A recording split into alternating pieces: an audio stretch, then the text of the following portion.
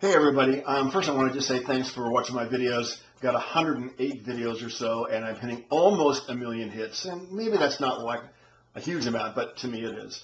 And I just hope you'll watch the Late Mr. Pete Show videos that are posted. It's an old television show that was here, a late night talk show. It was really very funny, and I hope you'll check those shows out. But this happened this morning, June 22nd, here on local Los Angeles television. They were doing a report on Kate Upton, and I swear to God, you can see through her bathing suit. But you be the judge, and I'll try to pause it for you. Kate Upton on the cover of GQ this month, where she made quite the revealing comment. According to her, if she could change one thing about her body, it would be the size of her bosoms. She wants to make... All right. Tell me if we can see right there through her bathing suit.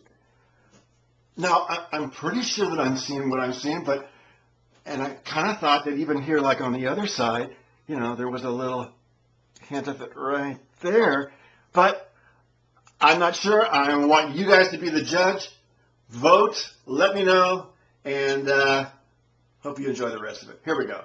Smaller, she says. Judging from the video from her GQ shoot, she doesn't seem to have a difficult time being comfortable with her body now. In the GQ shoot, Upton goes topless in many of the pictures.